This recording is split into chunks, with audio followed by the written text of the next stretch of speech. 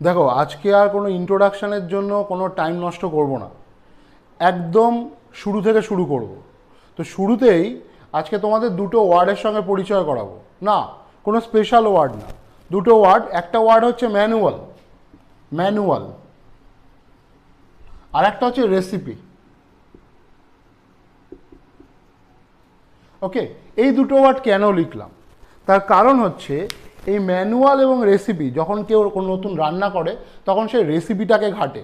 তার কারণ হচ্ছে রেসিপি দেখলে সে বুঝতে পারে যে তার রান্না কি হতে চলেছে। যেমন ধরো যদি চিলি চিকেনের জন্য যদি এক রকমের রেসিপি হয়, আবার চিকেন কষার জন্য আলাদা রকমের রেসিপি হয়, তোমরা নিশ্চয়ই জানো। ঠিক সেরকমভাবে আমরা যে কোনো জিনিসের ম্যানুয়াল দেখলে সেই জিনিসটার ফাংশন কি, ইউজেস কি, প্রপার্টিস কি, অবজেক্টিভ কি, সব কিছু ক্লিয়ারলি বুঝতে পারি।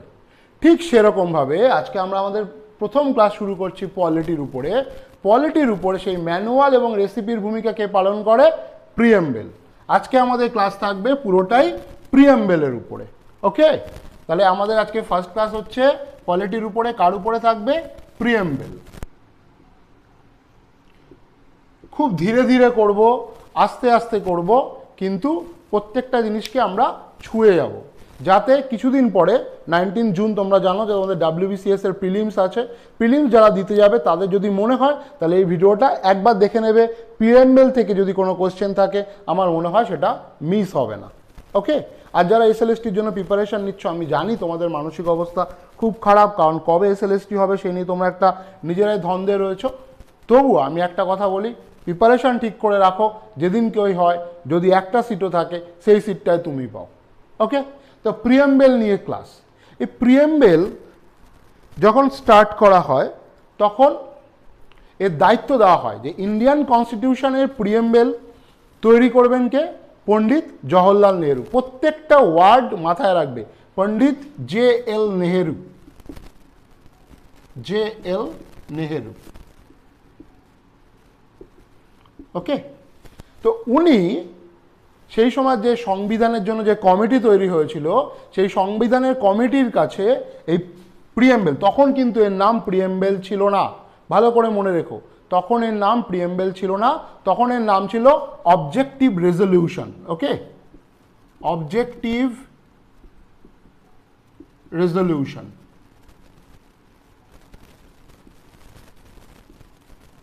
ওকে, তো এই অবজেক্টিভ রেজলিউশন তিনি সংবিধান কমিটির কাছে জমা দিয়েছিল। কবে জমা দিয়েছিল? প্রত্যেকটা ডেট কিন্তু ভেরি ইম্পর্টেন্ট। 13th December 1946। ওকে, 13 ডিসেম্বর 1946। প্রথম থেকে দেখবে, ভিডিও কোথাও স্কিপ করবে না, কারণ লাস্টে যখন কোয়েশ্চেন করা হবে তখন প্রথম থেকে, মাঝের থেকে, শেষের থেকে তিনটে কোয়েশ্চেন আজকে করব। ওকে, তো 13 December 1946 Pandit Jawaharlal Nehru objective resolution জমা দিয়েছিলেন সংবিধান কমিটির কাছে, এবং সেটা প্রিএমবেল আকারে অ্যাডপ্ট হয় কবে? 22 জানুয়ারি 1947। ওকে, তাহলে অবজেক্টিভ রেজলিউশন হিসেবে জমা দিয়েছিলেন কবে? 13 ডিসেম্বর 1946, এবং সেটা প্রিএমবেল আকারে অ্যাডপ্ট হয় কবে? 22 জানুয়ারি 1947।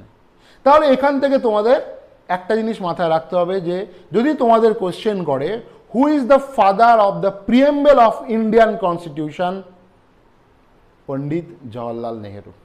ওকে, who is the father of the preamble of Indian constitution?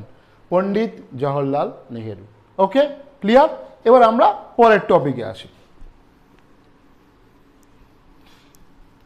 এই যে প্রিএমবেল ওয়ার্ডটা, এই ওয়ার্ডটার উৎপত্তি কোথা থেকে? প্রিএমবেল ওয়ার্ডটা এসছে প্রায়াম্বেল বলে কথাটা থেকে, প্রায়াম্বুলাস। ওকে, ভেরি সরি, প্রায়াম্বুলাস কথাটা থেকে। এই প্রায়াম্বুলাস কথাটা ল্যাটিন ওয়ার্ড, এবং এর মানে হচ্ছে ওয়াক বিফোর, যার একদম আমাদের মানে হচ্ছে টু ইন্ট্রোডিউস। তোমরা এভাবেও মনে রাখতে পারো।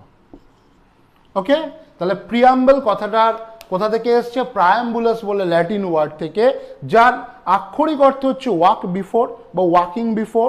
ওকে, কিন্তু এক্ষেত্রে মানে হচ্ছে টু ইন্ট্রোডিউস। ওকে, আচ্ছা, এবার আমরা দেখব যে প্রিএম্বল সম্পর্কে আমাদের আর কি কি জানা যায়। আমি বলেছি খুব ধীরে করাবো, কিন্তু কোনো জায়গা যাতে বাদ না যায়। ওকে, এবার আমরা আসছি। আচ্ছা, তার আগে একটা কথা বলে দিই, আমাদের কাছে অনেকে কোয়েশ্চেন করেছে যে কেরিয়ার গাইডেন্স দিয়ে সার্চ করছে কিন্তু আমার চ্যানেল আসছে না বা আমাকে দেখতে পাচ্ছে না। তাদেরকে আমি বলবো কেরিয়ার গাইডেন্সে সার্চ করেও দেখতে পারো, কিন্তু তোমাদের সব থেকে বেটার হবে মিশন SLST বলে সার্চ করো। তাহলে তোমরা প্রত্যেকটা ভিডিও যেগুলো আমি দিয়েছি কেরিয়ার গাইডেন্স চ্যানেলে প্রত্যেকটা তোমরা পাবে, মিশন SLST। ওকে ওকে, এরপরে আমরা আসি যে আমাদের প্রিয়াম্বল যেটা রয়েছে সেটার মধ্যে অ্যাকচুয়ালি কী লেখা রয়েছে। ওকে, তার আগে বলে দিই প্রিয়াম্বল টোটাল 73 ওয়ার্ড দিয়ে গঠিত। কত ওয়ার্ড? 73 ওয়ার্ড। ওকে, আচ্ছা, এবার আমরা আসছি একদম মেন জায়গায়। দেখো প্রত্যেকটা জায়গা, প্রত্যেকটা ওয়ার্ড যদি আমরা ঠিকঠাক করে দেখি তাহলে আমরা কখনো ভুলবো না।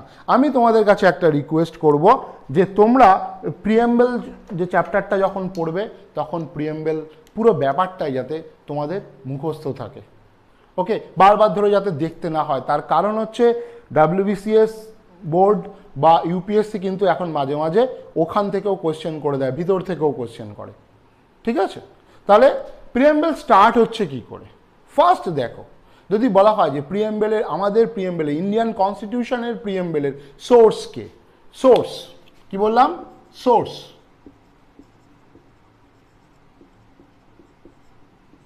সোর্স একদম প্রথমেই যদি তুমি দেখো তাহলে source K? We the people of India. We the people of India. ওকে, কি বললাম? We the people of India.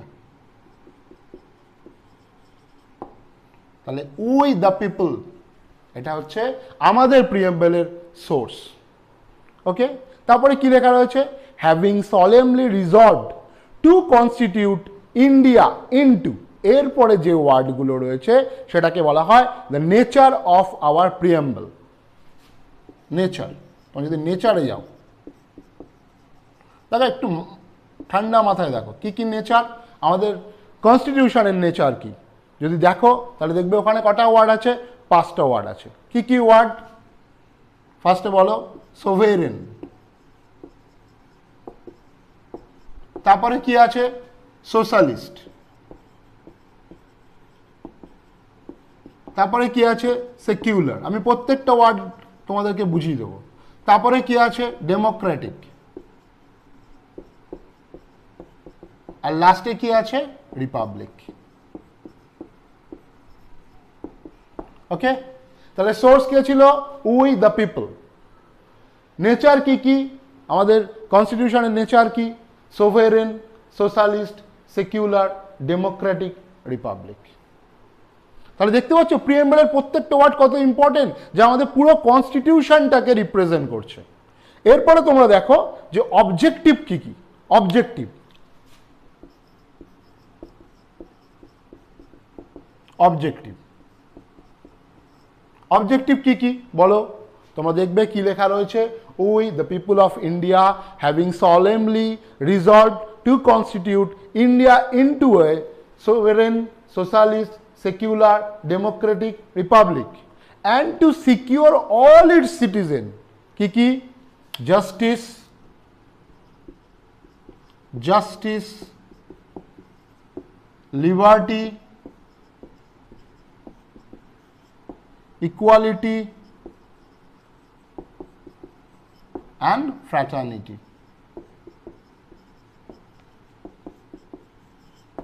মনে থাকবে? তাহলে দেখো source K? We the people. Nature কি? সোভেরেন, socialist, secular, Democratic, Republic. Objective কি কি? Justice, liberty, equality, fraternity.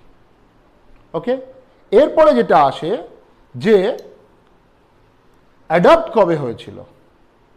ওকে, এই যে প্রিয়াম্বলটা বা ইন্ডিয়ান কনস্টিটিউশন অ্যাডপ্ট কবে হয়েছিল? অ্যাডপ্ট হয়েছিল 26 নভেম্বর 1949। অ্যাডপ্ট মাথায় রাখবে, অ্যাডপ্টেড, ওকে। বাট স্টার্ট করেছিল, অ্যাকশন স্টার্ট কখন হয়েছিল?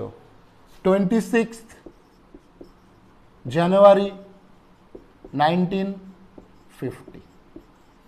তো আমাদের কিন্তু এখানটায় বারবার ধরে কোয়েশ্চেন করা হয় যে অ্যাডপ্টেড এবং action or start to force. তো অ্যাডপ্টেড কবে? 26 নভেম্বর 1949, কিন্তু স্টার্ট টু ফোর্স 26 জানুয়ারি 1950। এখানে দুটো ডেট খুব ইম্পর্টেন্ট। কেন আমি বলে দিচ্ছি। 26 নভেম্বর এভরি ইয়ার আমাদের কি বলা হয়? Constitution day. মনে থাকবে, কনস্টিটিউশন ডে, কনস্টিটিউশন ডে, ওকে। আর 26 জানুয়ারি এটা কি? এটা তো রিপাবলিক ডে, সবাই জানো। কিন্তু এখানে একটা কোয়েশ্চেন যে 26 জানুয়ারি 1950, 26 জানুয়ারিটাকে আমাদের রিপাবলিক ডে হিসেবে কেন নেওয়া হলো? তার কারণ আমরা 1950-র আগে 1929, মাথায় রাখবে এই ডেটটা, 1929 26 জানুয়ারি ইন্ডিয়ান ন্যাশনাল কংগ্রেস ভারতবর্ষের পূর্ণ স্বরাজের দাবিতে আন্দোলন স্টার্ট করেছিল। কার এগেনস্টে? ব্রিটিশ ইন্ডিয়ার ডোমিনিয়ন স্ট্যাটাসের এগেনস্টে। মনে থাকবে কি বললাম?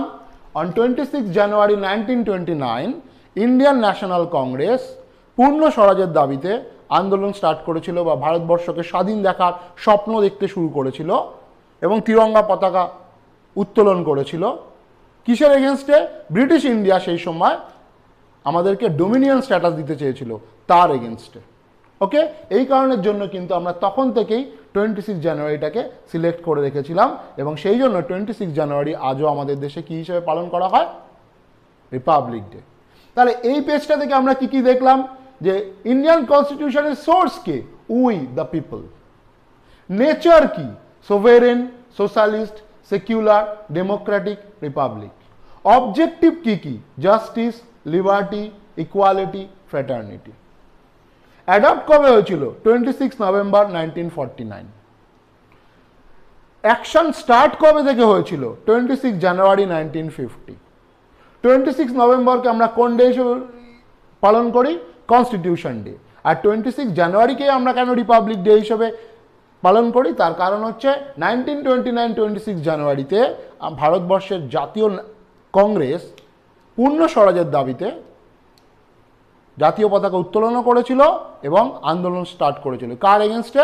ব্রিটিশ ইন্ডিয়া সেই সময় আমাদেরকে ডোমিনিয়ন স্ট্যাটাস দিতে চেয়েছিল। ক্লিয়ার? এরপর আমরা আসছি নতুন জায়গায়।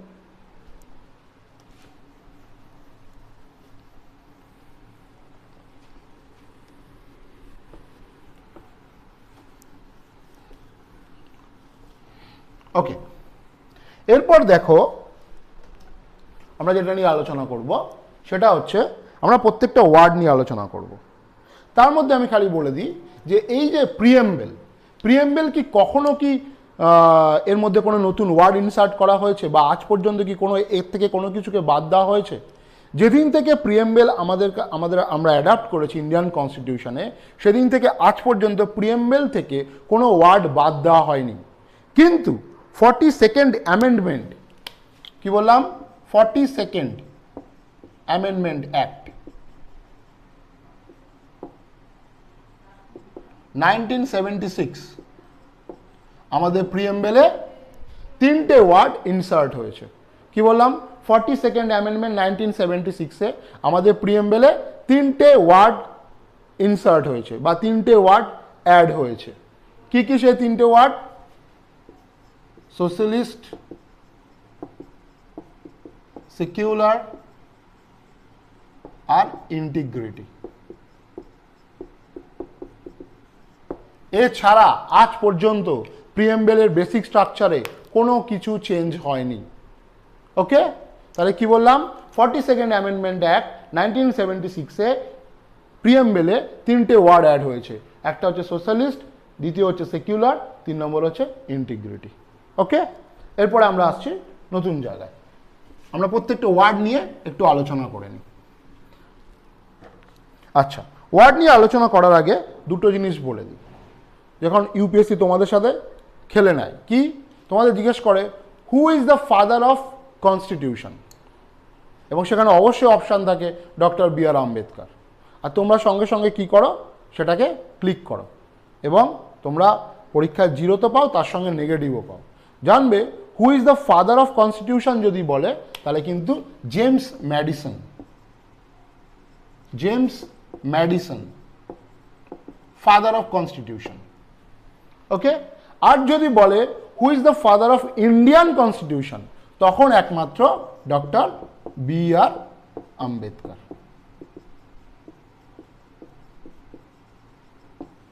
ওকে, আর একটা কথা বলে দিই, এই যে প্রিএম্বেল ওয়ার্ডটা বা প্রিএম্বেল, যে ইন্ডিয়ান কনস্টিটিউশনের যে প্রিএম্বেলের যে পার্টটা, এটা আমরা কোথা থেকে নিয়েছি, কোন কনস্টিটিউশন থেকে গ্রহণ করেছি, যদি কেউ জিজ্ঞেস করে কখনো, জানবে সেটা ইউএস কনস্টিটিউশন,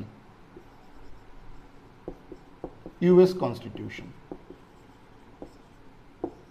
মনে থাকবে? ক্লিয়ার? এবার আমরা আসবো যে ইন্ডিয়ান কনস্টিটিউশনের প্রিএম্বেলে যে নেচারগুলো দেওয়া রয়েছে, সেই নেচারগুলোর এক্সপ্লেনেশনে। ওকে, ফার্স্ট ওয়ার্ড হচ্ছে সোভেরেন।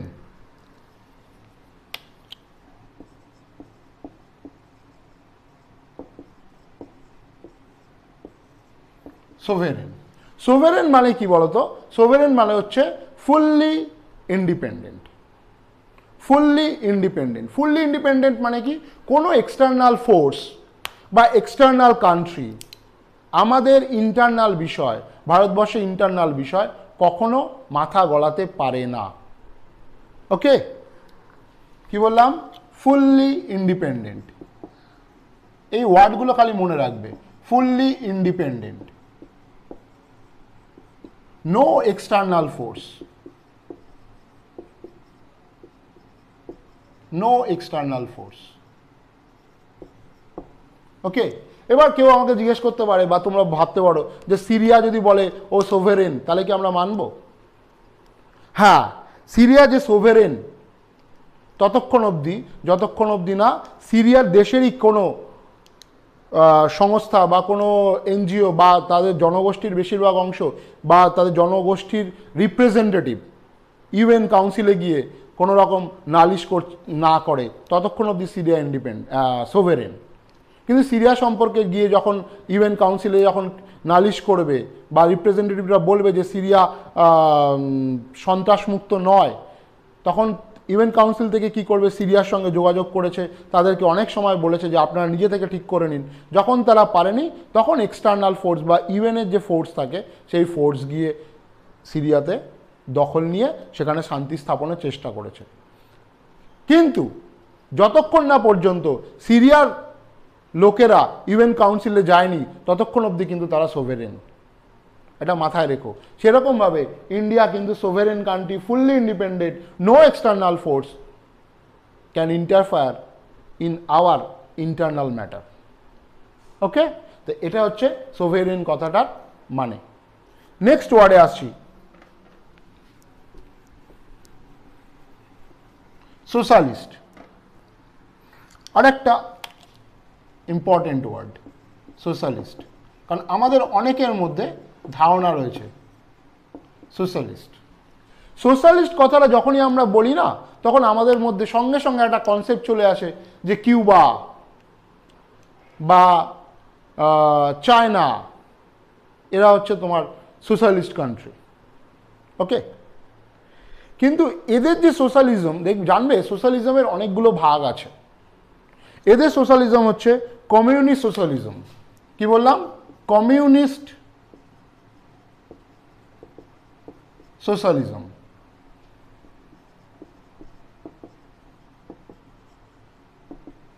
জানবে কমিউনিস্ট সোশ্যালিজম হচ্ছে সব থেকে ভায়োলেন্ট ফর্ম অফ সোশ্যালিজম।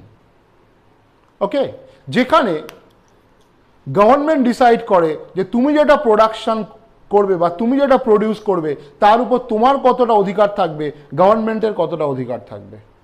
এবং সেটা গভর্নমেন্ট চাইলে তোমার উপর ফোর্স খাটিয়ে তোমাকে সেখান থেকে বহিষ্কার করতে পারে। That is called violent form of socialism. কিন্তু আমাদের ক্ষেত্রে সোশ্যালিজম কথাটা বললেই আমরা শুধুমাত্র কমিউনিস্ট সোশ্যালিজম বুঝি। সেই অর্থে কি ইন্ডিয়া সোশ্যালিস্ট? না, কিন্তু আমাদের সোশ্যালিজম আরও আছে, যেমন গান্ধীয়ান সোশ্যালিজম আছে, গান্ধীয়ান সোশ্যালিজম।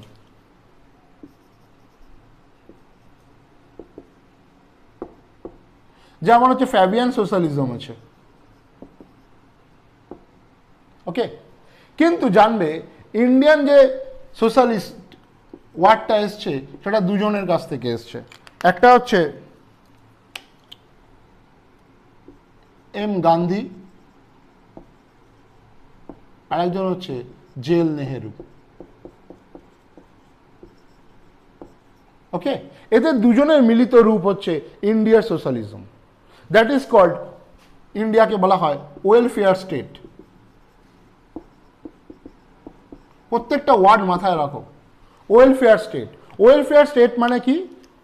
আমাদের স্টেট ডিসাইড করবে, বা আমাদের স্টেট সবসময় চাইবে আমাদের মধ্যে থেকে পভার্টি দূর করতে, আমাদের মধ্যে এডুকেশনটাকে যতটা সম্ভব নিম্নবর্গ থেকে উচ্চবর্গ সবার মধ্যে যতটা সম্ভব কম পয়সায় বা বিনা পয়সায় ছড়িয়ে দিতে, আমাদের সমস্ত রকম অ্যাডভান্টেজ দিতে, এডুকেশনের ক্ষেত্রে বলো, নিউট্রিশনের ক্ষেত্রে বলো, বা হচ্ছে সমস্ত ক্ষেত্রে। কিন্তু দ্যাট ইজ গ্র্যাজুয়ালি ধীরে ধীরে হবে, নো ফোর্স।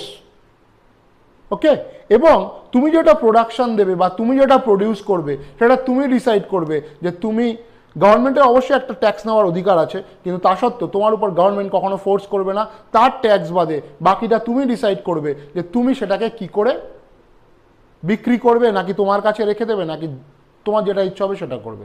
তো ইন্ডিয়ান সোশ্যালিজমকে বলা হয় সব থেকে ভালো অর্থে Democratic socialism. Democratic socialism.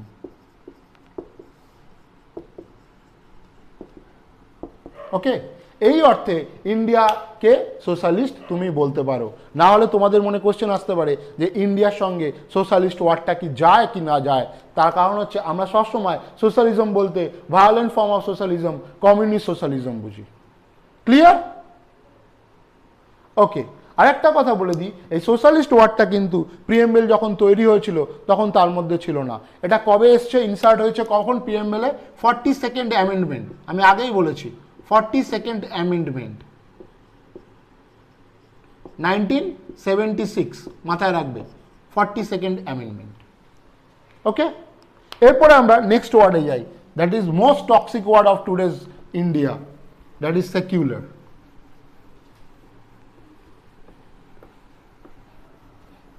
Secular,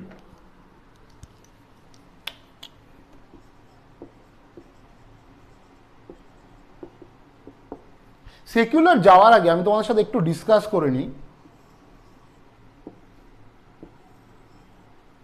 দু রকমের স্টেট আছে, একটা হচ্ছে পলিটিক্যাল স্টেট, ভালো করে বোঝো তাহলে তোমাদের খুব ক্লিয়ার হবে ব্যাপারটা। আর হচ্ছে রিলিজিয়ান স্টেট।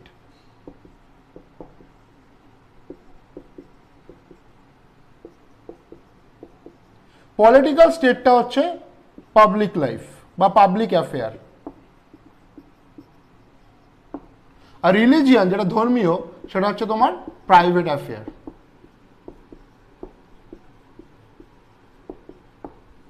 ওকে, তো সেকুলার বলতে কি বোঝায়? সেকুলারের দুটো ক্যানোটেশন আছে, একটা হচ্ছে তোমার পজিটিভ ক্যানোটেশন আর একটা হচ্ছে নেগেটিভ ক্যানোটেশন। তুমি বলতে পারো কি কেন সেটা পজিটিভ আর একটা হচ্ছে নেগেটিভ। ভালো করে বোঝো, কারণ ওয়ার্ডগুলো শিখে গেলেও তারপর মুখস্থ করলে কিন্তু মানে বুঝবে না। পজিটিভ ক্যানোটেশন এবং নেগেটিভ ক্যানোটেশন। সেকুলারিজম মানে কি? ধর্ম নিরপেক্ষ, তাই না? তো সেক্ষেত্রে কি ইন্ডিয়াকে কখনো তুমি ধর্ম নিরপেক্ষ বলতে পারো? কারণ ধর্ম নিরপেক্ষতা ওটা হচ্ছে নেগেটিভ ক্যানোটেশন। ইন্ডিয়ান গভর্নমেন্ট বা ইন্ডিয়ান কনস্টিটিউশন কি বলা আছে? সর্বধর্ম সমভাব, তাই না? তো ধর্ম নিরপেক্ষতা কিন্তু ইন্ডিয়ান কনস্টিটিউশন বলেনি। ইন্ডিয়ান কনস্টিটিউশন কি বলেছে? সর্বধর্ম সমভাব। সেই কারণে হচ্ছে আমাদের ইন্ডিয়ার ক্ষেত্রে দুটো কথা কিন্তু, তা ইন্ডিয়া কি পজিটিভ ফর্মে চলে, পজিটিভ ফর্ম অফ সেকুলারিজম। সর্বধর্ম সমভাব। ইন্ডিয়াতে কিন্তু ধর্মনিরপেক্ষতা ব্যাপারটা নয়। ধর্মনিরপেক্ষতা হচ্ছে যেমন হচ্ছে তুমি বলতে পারো ফ্রান্সের ক্ষেত্রে, ফ্রান্স, এই ফ্রান্স নামক কান্ট্রি, মাথায় রাখো ফ্রান্স, যেখানে তুমি পাবলিকলি কখনো কোনো ধর্মের অর্শিপ করতে পারো না পাবলিকলি। আবার তুমি যদি ইউএসএসআর এ যেতে, পূর্ববর্তন রাশিয়া যেটাকে বলা হয়, সেখানে কিন্তু পাবলিকলি কেন প্রাইভেটলিও তুমি ধর্মকে মেনটেন করতে পারো না। কিন্তু ইন্ডিয়াতে কি তাই হয়? ইন্ডিয়ার ক্ষেত্রে দুটো জিনিস অবশ্যই হয়, the state has no religion, state has no religion, state has no religion. যে ভারতবর্ষ কোনোদিনও বা আমাদের কনস্টিটিউশন কোনোদিনও কোনো ধর্মকে প্রমোট করেনি, বা ভারতবর্ষের নির্দিষ্ট কোনো ধর্ম নেই। কারণ ভারতবর্ষ সেকুলারিজমের ক্ষেত্রে পজিটিভ ক্যানোটেশন মেনে চলে, যেটা আমাদের শেখানো হয়েছে সর্বধর্ম সমভাব। ওকে, তো that is called positive form of secularism. আর এই সেকুলার ওয়ার্ডটাও আমাদের কখন এসছে? 42nd amendment অ্যাক্টে। মনে থাকবে তো, 42nd অ্যামেন্ডমেন্ট অ্যাক্টে। কখন? 1976। ক্লিয়ার হলো? তাহলে তাহলে ইন্ডিয়ান গভর্নমেন্ট, ইন্ডিয়ান কনস্টিটিউশন বলে দিয়েছে state has no particular religion.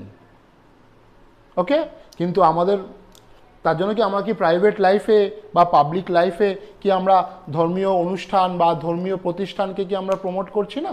Promote করছি। তার কারণ ইন্ডিয়ান গভর্নমেন্টের যে বা ইন্ডিয়ান কনস্টিটিউশন যেরকম আমাদের কোনো ধর্মকে, স্টেটের কোনো ধর্ম নেই, কিন্তু এটাও সত্যি ইন্ডিয়ান কনস্টিটিউশন আমাদের শিখিয়েছে সর্বধর্ম সমভাব, positive ক্যানোটেশন of secularism. Clear? Okay, next word Democratic.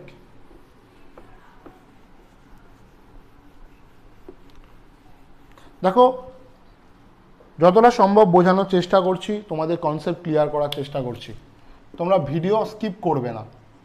Democratic, এই ডেমোক্রেটিক কথাটাকে তুমি যদি ভেঙে দাও, তাহলে ডেমো মানে হচ্ছে রুল, আর ক্র্যাটিক মানে হচ্ছে people.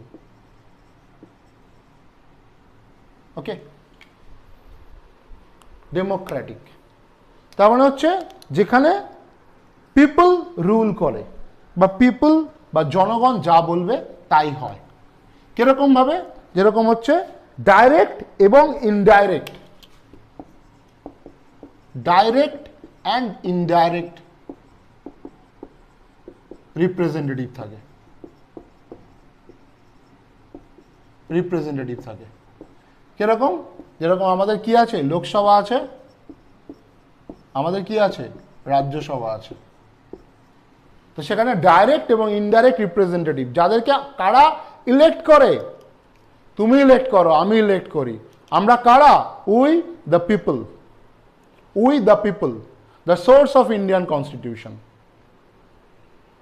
The first 3 word of preamble. ওকে, সেই জন্য বলা হয় ডেমোক্রেটিক বা ডেমোক্রেসি। ওকে, যেখানে ডাইরেক্টলি এবং ইনডাইরেক্টলি আমরা রিপ্রেজেন্টেটিভ ইলেক্ট করি। So it is called Democratic. Last ওয়ার্ডটা কি আছে? লাস্ট ওয়ার্ড আছে তোমার রিপাবলিক।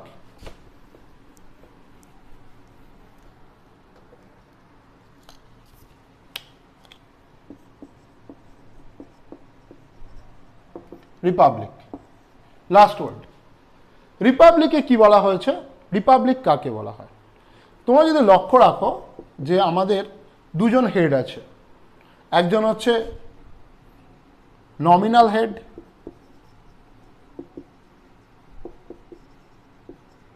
যিনি হচ্ছেন প্রেসিডেন্ট, আরেকজন হচ্ছে রিয়েল হেড, যিনি হচ্ছেন প্রাইম মিনিস্টার। আমাদের প্রেসিডেন্ট, নমিনাল হেড এবং রিয়েল হেড দুজনকেই কারা ইলেক্ট করেন? আমরা ইলেক্ট করি। দ্য পিপুল ইলেক্ট করে, এরা কখনোই হেরিডিটি অনুসারে আসে না। এটা মাথায় রাখবে, এই ওয়ার্ডটা হেরিডিটি অনুসারে আসে না, এদেরকে আমরা ইলেক্ট করি। ওকে, তাহলে কি বললাম, নমিনাল হেড আছে যিনি প্রেসিডেন্ট, রিয়েল হেড আছেন যিনি প্রাইম মিনিস্টার। ইন্ডিয়ান কনস্টিটিউশন বলেছে উই দ্য পিপল, এদেরকে আমরা ইলেক্ট করি, সেই জন্য রিপাবলিক, প্রজাতন্ত্র। এবং এটা কখনো কি হয়, হেরিডিটি অনুসারে আসে না, যে এর থেকে এর বংশের এ তারপরে এ তারপরে এ, না, হুইচ ইজ কল্ড মনার্কি, সেটা আমাদের এখানে হয় না। ওকে, তো এই জন্য রিপাবলিক। তাহলে নেচার অফ দ্য কনস্টিটিউশন 5টা ওয়ার্ডের উপর বেস করে আছে, যেটা আমাদের প্রিএম্বেলে দেওয়া রয়েছে। কি কি আর একবার বলে দিই, সোভেরেন, সোশ্যালিস্ট, সেকুলার, ডেমোক্রেটিক, রিপাবলিক। এদের মধ্যে দুটো ওয়ার্ড মাথায় রাখবে, সোশ্যালিস্ট এবং সেকুলার যখন প্রিএম্বেল তৈরি হয়েছিল তখন তার মধ্যে ছিল না। কখন এসছে, 42nd অ্যামেন্ডমেন্ট 1976-এ এটা অ্যাডিশন হয়েছে। আর একটা ওয়ার্ড অ্যাডিশন হয়েছে, হুইচ ইজ কি মনে আছে, ইন্টিগ্রিটি। ওকে, এরপরে আমরা আসবো অবজেক্টিভগুলো নিয়ে আলোচনা করব। অবজেক্টিভ, অবজেক্টিভে কি কি আছে, অবজেক্টিভে ছিল আমাদের জাস্টিস।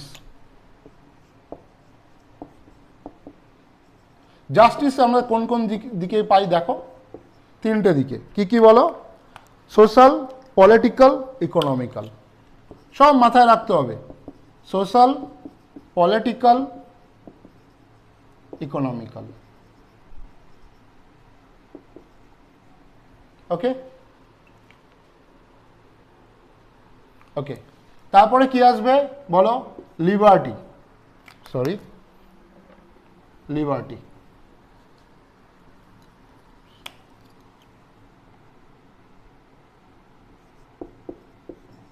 লিবার্টি, লিবার্টিও দেখবে এরকম 5টা ডিভিশনে আছে। কি কি আছে, এক্সপ্রেশন, বিলিফ, ফেইথ, অরশিপ, আর একটা কিছু সেটা তোমরা বলবে। ওকে, আমি কি বললাম, এক্সপ্রেশন বলে দিতে হবে, আচ্ছা, থট, এক্সপ্রেশন,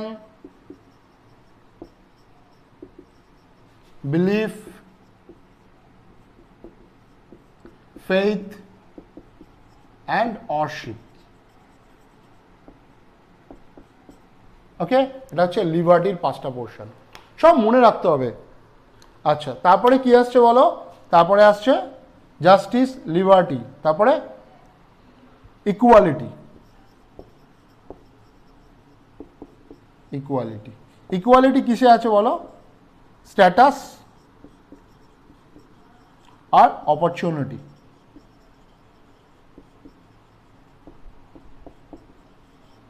ওকে, স্ট্যাটাস আর অপরচুনিটি।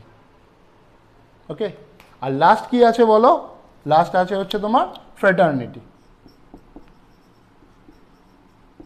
ফ্রেটার্নিটি, ফ্রেটার্নিটি ওয়ার্ডটা নিয়ে অনেকের মধ্যে কনফিউশন থাকে যে এটা অ্যাকচুয়ালি কি। ফ্রেটার্নিটি মানে হচ্ছে ব্রাদারহুড, ব্রাদারহুড মানে হচ্ছে ভ্রাতৃত্ব ভাব, যে ভাইয়ের ভাইয়ের সম্পর্ক। ফ্রেটার্নিটিতে কি কি এসছে, dignity of individual,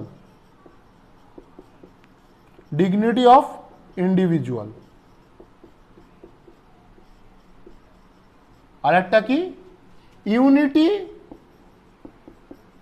and integrity. মনে আছে এই ওয়ার্ডটা, ইন্টিগ্রিটি অফ দ্য নেশন। ওকে, তাহলে এটা হচ্ছে ফ্রেটার্নিটির ভাগ, এটা হচ্ছে লিবার্টি, এটা হচ্ছে ইকুয়ালিটি।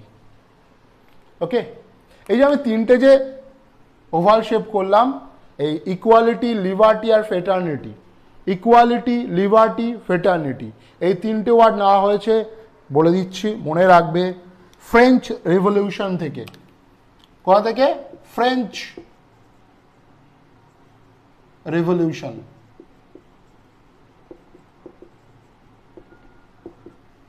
ওকে, ফ্রেঞ্চ রেভলিউশন থেকে নেওয়া হয়েছে এই 3টে ওয়ার্ড, ইকুয়ালিটি, লিবার্টি, ফ্রেটার্নিটি। ঠিক আছে, ওকে, এবার আমরা একদম লাস্ট পোর্শনে যাই, যেখানে আমাদের সবার মধ্যে কোয়েশ্চেন থাকে যে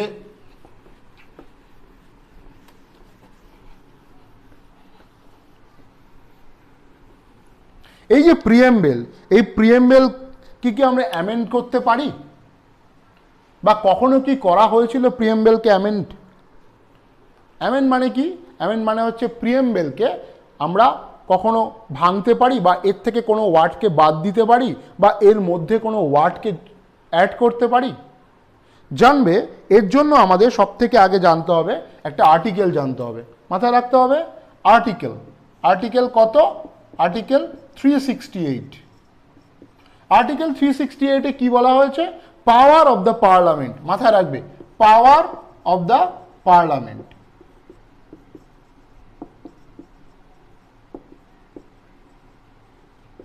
পাওয়ার অফ দ্য পার্লামেন্ট, যেখানে বলা হয়েছে পার্লামেন্ট কি কি করতে পারে ইন্ডিয়ান কনস্টিটিউশনের ক্ষেত্রে।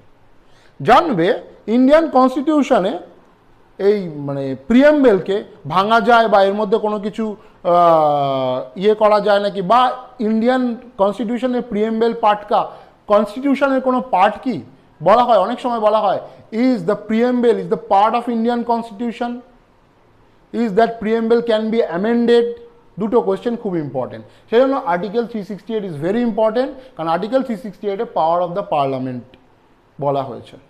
কেন বলছি জানবে, এর জন্য আমাদের দুখানা কেস দেখতে হবে। একটা হচ্ছে বেরুবারি কেস, মাথায় রাখবে, মনে রাখবে, বেরুবারি কেস। বেরুবারি কেসে সুপ্রিম কোর্ট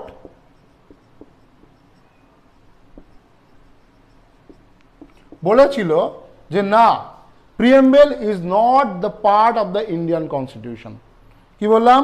বেরুবারি কেসে বলেছিল, সুপ্রিম কোর্ট বলেছিল যে preamble is not a part of the Indian constitution. So it cannot be amended. So it cannot be amended.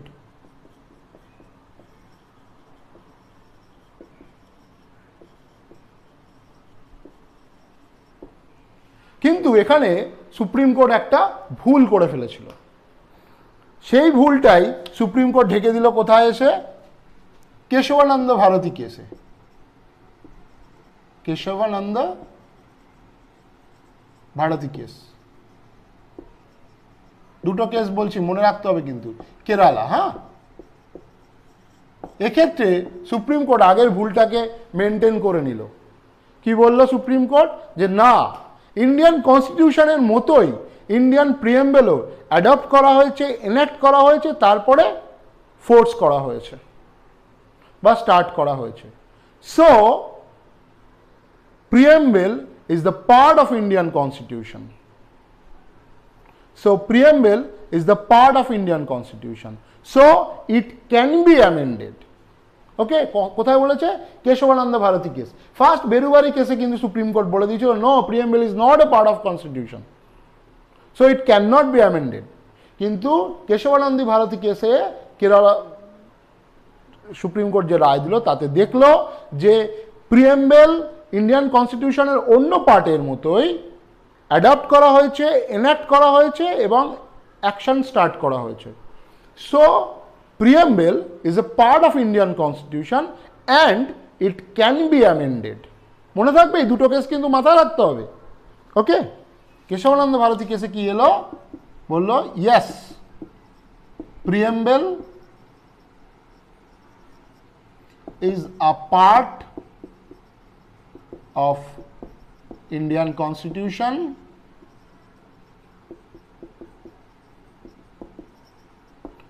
and it can be amended.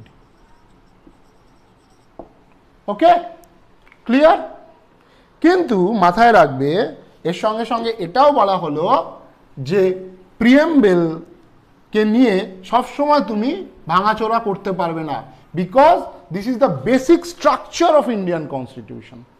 মাথায় রাখতে হবে, basic structure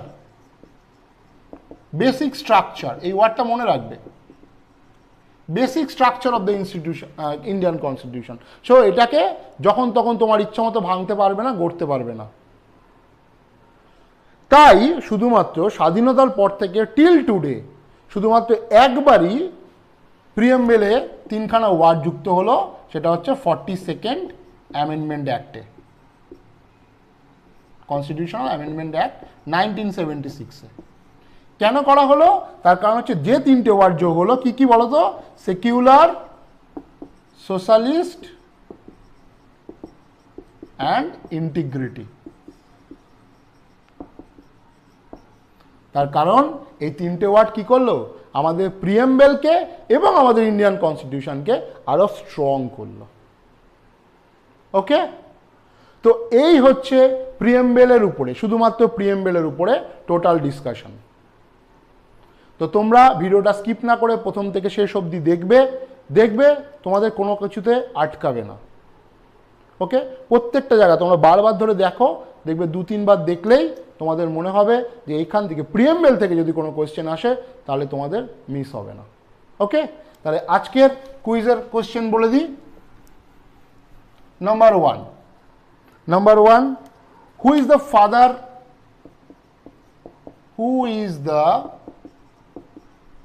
father of constitution? তোমরা সবাই answer দেবে। Who is the father of constitution? Number 1। Number 2, on which amendment act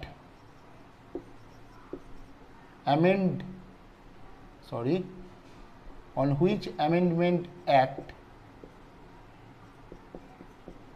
and on which year preamble only amended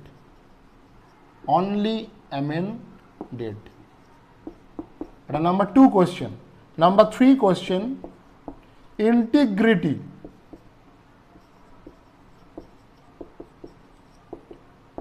this word associate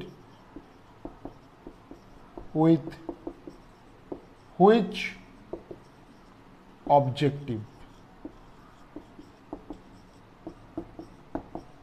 ওকে, এই 3টে question রইল। আমি আজকে আর অনেক বেশি কথা বলবো না, তার কারণ হচ্ছে তোমরা প্রথম থেকে শেষ অবধি ভিডিওটা দেখবে, ভিডিওটা শেয়ার করবে।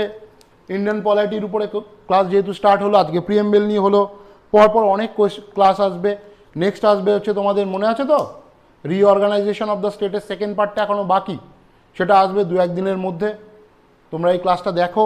যারা প্রিলিমসের জন্য প্রিপারেশান নিচ্ছ, সে SLST প্রিলিমস হোক, WBCS প্রিলিমস হোক, বা যে কোনো পরীক্ষার প্রিলিমস হোক, জানবে এই preamble part is very important. তোমরা ভালো থাকো, খুশি থাকো, আনন্দে পড়াশোনা করো। আজকের জন্য এতটুকু।